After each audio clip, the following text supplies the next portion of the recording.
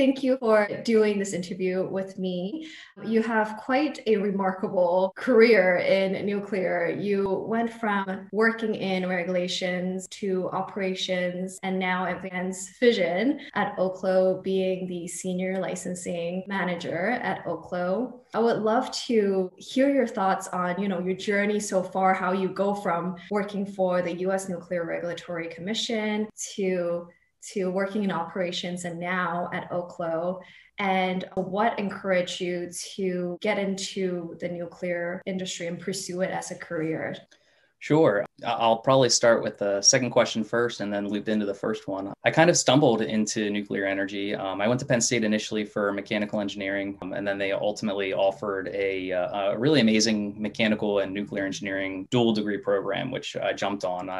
I didn't have much experience in the area of nuclear, so I thought that was going to be interesting. And it turned out to be both true and guiding my career path thus far. So when I graduated, it kind of coincided with a renaissance of sorts at that time. The next generation of light water reactors were being designed. They were in the licensing process. And I was really excited to see these new design types, the increased safety in the designs, and real tangible solutions for reducing our carbon footprint through the use of nuclear power. As you may have guessed, the renaissance didn't really pan out. The fleet, through construction costs, they creeped up.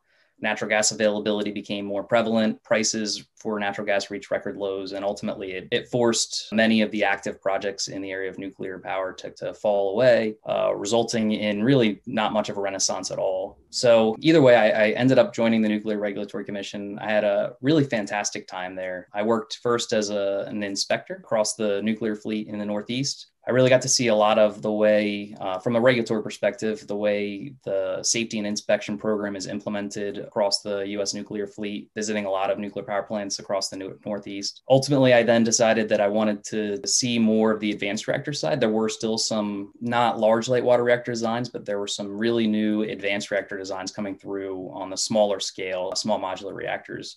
So I took an opportunity to get involved in that in the advanced reactor group in DC. For the Nuclear Regulatory Commission. Worked there for several years, saw some of those designs come through. At the time, NuScale was actually just beginning their pre-application activities. So really saw some of the early iterations of those activities and engagements from NuScale, which recently received their design certification. After that, I moved into license renewal for a very short period of time. And then ultimately, I decided I really wanted to transition to the private side where I could get involved in the day-to-day operations of a nuclear facility. An opportunity presented itself to get my license as a senior reactor operator. And that kind of opportunity really spoke to me. So I jumped on it and got my license as a senior reactor operator. That experience is like none other, especially when the plant continues to challenge you day in and day out. You can never really anticipate what sort of interesting or unique situations you might find yourself in on a day-to-day basis. And it was definitely a very different experience. It's hard to really articulate, but you really are responsible for the safety of an operating facility and the burden that weighs on you as you approach your job every day and every shift. You're looking out not just for yourself, you're looking out for a crew of both licensed reactor operators as well as nuclear equipment operators. You're managing their day-to-day activities, but you're also responsible for the public health and safety of those in the community around you. I worked there for 5 years, or I was a licensed senior reactor operator for 5 years before I decided I saw a lot of the activities that Oklo was doing at the time. They were really pushing the envelope in the area of their submitted combined license application for Aurora. I was really intrigued by how Oklo had prepared that application and submitted it and really approached the regulatory environment that exists. And so I reached out. And here I am 6 months later after joining, and I'm excited to be in this advanced nuclear space, watching as kind of a new renaissance occurs. I think this one is different in a lot of ways from the previous one. We're seeing the environment surrounding both nuclear energy, but energy as a whole is really reaching to reduce the carbon impact, across not just the US, but globally. Advanced reactors are really poised to do so. They offer increased margins to safety through the use of inherent features and functions that fundamentally are much safer than the existing fleet, which is already extremely safe. And, I'm excited to kind of work through the regulatory regulatory and licensing construct that, is currently the most limiting aspect to seeing advanced nuclear take its role, in the overall energy infrastructure across the world. It's great that you highlighted a narrative. I think that's a narrative that really resonates with a lot of the team members here at Oklo. And speaking of narratives, one narrative that I do find isn't talked about too much outside of the industry is the fact that nuclear power saves lives. Nuclear power prevents millions of deaths worldwide because pollution from fossil fuels is still responsible for 1 in 5 deaths. And is that a narrative wanting to keep working in the nuclear sector? Absolutely. I think nuclear has long been kind of a silent facilitator towards, both, reducing the impact of pollution across the world in the US. Nuclear kind of has a significant role in carbon-free emissions. It does so without a ton of attention, but it does so reliably, and the capacity factor for nuclear power plants is higher than any other energy source, well into the, high 80s and 90%, where it coins the term always on, because it really is extremely reliable, while at the same time offering zero carbon emissions, and not just, zero carbon emissions for operations, but really for the whole entire life cycle for nuclear power. It offers the lowest amount of carbon emissions across any energy. And I think that's important to not just be recognized for once, but also to motivate folks to really understand the role that nuclear has played, but also the ability for it to continue to play and really take the reins of energy moving forward, as we see energy needs rising, not just from the traditional sources of developing nations incorporating and requiring new energy needs, but also as we transition and take automobiles that have been powered from gasoline for decades, transitioning those into electrical vehicles. That offers, an even larger, and nuclear really needs to play a pivotal role to reduce the potential for carbon emissions and pollution that could otherwise, result from using natural gas or coal power plants to provide that energy need.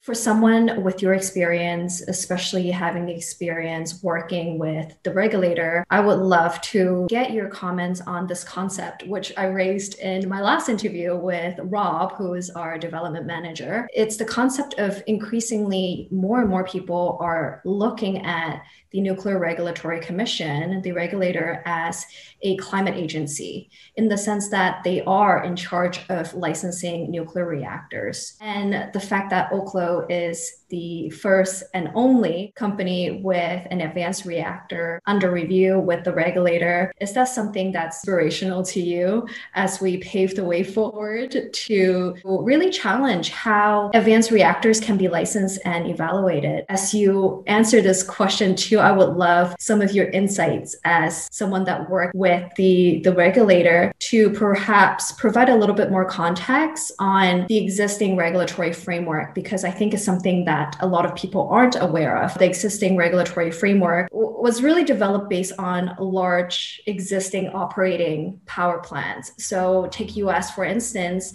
they're developed based on large light water reactors, which look and operate very differently from advanced reactors. So if you can sort of incorporate some of that answer. Yeah, that's exactly right. The current regulations or requirements are structured around the existing operating fleet in the US. There's essentially 2 design types that operate in the US. They're boiling water reactors and pressurized water reactors. They don't look all that different when you fundamentally break down the safety significance of them. Because there's only really 2 different types of operating reactors in the US, the current requirements are structured around those large light water reactors. They create specific and prescriptive requirements associated with the designs and technologies and systems and components that are involved in those design types. And as a result, for an advanced nuclear reactor like Oklo to come in with its Aurora design, many of the regulations are either not applicable or they require exemptions in order to navigate through the licensing process. Exemptions themselves are extremely burdensome. They require a justification to justify the exemption and demonstrate why the exemption doesn't result in increased or result in diminished safety risk, why it's acceptable to request the exemption. You must generate essentially a need for the exemption or incorporate a need for the exemption. And so that essentially creates a framework that's really not amenable to the licensing of advanced reactors. And to be completely frank, you brought up earlier that the NRC is a climate agency. I didn't coin this term, or I didn't coin this statement, but essentially the NRC may be the most single fundamentally important agency associated with climate change, out there. Both, across the aisle, nuclear energy is being recognized as the most important energy source that can combat, carbon generation from energy generation. Essentially, it is zero carbon when it to carbon generation. So ultimately, what that means is that you have to have new nuclear to reduce the carbon footprint of the existing energy generation plants. But there hasn't been a new application reviewed, approved, and essentially resulting in an operating nuclear power plant since the Nuclear Regulatory Commission came into existence. And that's scary to think that we can't license new nuclear power plants, and in order to build, construct, and operate a nuclear power plant, you have to first be licensed by the NRC. So they are extremely important and pivotal. The ability to license new nuclear power plants and have that impact really resonate across the nuclear industry, as well as reducing our carbon footprint as a country and globally. In the US, nuclear power is providing a majority of carbon-free energy. So I'm really glad that you mentioned that.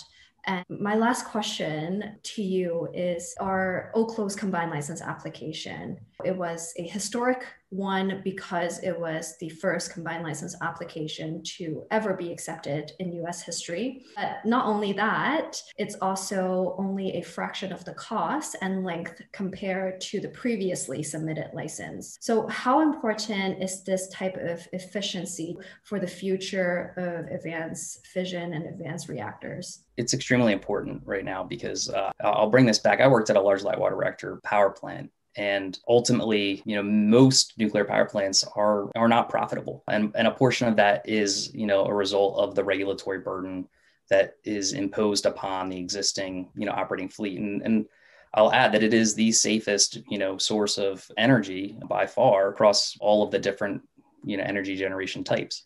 So there's this regulatory burden that's imposed and results in increased prices. And that begins at the licensing stage where an application is submitted. Oklo has managed to come in at a fraction of the price for a combined license application. The previous design certification that was approved cost, over $70 million. That's extremely large amount of money to spend simply to receive a design certification, and then a subsequent operating license is going to be required after that for that plant to be constructed and operated. And that extreme costs, and that every amount you spend through the regulatory process is something that needs to be recouped through the operating costs and your the fees that you can charge for power. So for Oklo to come in and really streamline or, see a streamlined process through the current existing regulations, demonstrates that it can be done, efficient and, cost-effective manner. And that'll be important for actually deploying, nuclear power across the U.S. Because, like I said, it first must be licensed to be able to be deployed. And, it has to be licensed efficiently and cost effectively for it to be deployed at a wide scale. So I think that's extremely important, for the future of nuclear power. Exactly. And this is only going to be the first, and it's not going to be the only reactor that we'll be developing. The goal here is really to deploy a suite and commercialize our powerhouses. So I'm really glad that you highlighted all of that to paint the full picture here. And we also just recently celebrated our what we call Coloversary. It's been 1 year since our combined license application has been accepted for review. So it's really significant for Oklo. And that also means that we have potentially 2 more years only before it can be licensed. So really happy that we got to celebrate with you too. And thank you so much for taking the time today for this interview and sharing all of your insight. Thank you for having me. And obviously, thank you for using this platform that you have to really share, not just what Oklo is doing and how Oklo is impacting the nuclear energy industry, but also how nuclear energy as a whole can really offer the benefits that it can, to reduce, the U.S. carbon footprint and the carbon footprint globally. Thank you. That's so sweet of you to say. It makes me smile. Thank you.